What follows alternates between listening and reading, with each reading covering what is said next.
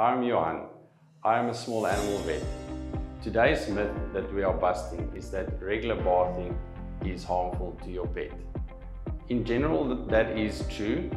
Daily bathing can strip the coat of natural oils and cause the skin to dry out and be more prone to allergies and other bacterial infections. But if you have a pet with a specific skin condition, like an allergy or a skin infection, one would need to treat that more regularly. But in those circumstances, you need to use a medicated shampoo.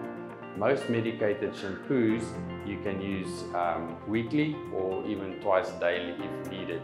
If you use the appropriate shampoo, you can certainly bath your dog daily or even weekly sometimes. Some medicated shampoos can be applied twice a day or even weekly. One we just need to remember, it needs to have a contact time of 10 to 15 minutes. So you can't just apply the shampoo, you need to let it sit and do its job, and thereafter rinse it off. Puppies have very sensitive skin, but they also tend to have external parasites, which you initially may need to treat with shampoo.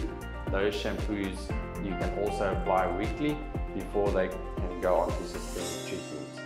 If you have a pet that runs around in the field or on the beach, one may also need to clean them on a regular basis, but that could also just be done with a rinse. Just wipe them down with a damp cloth just to get all the allergens and dust off them, and that won't strip the oil off the skin. If you are uncertain, you can always ask your vet and they would be able to advise you appropriately on the correct shampoo and how to use it.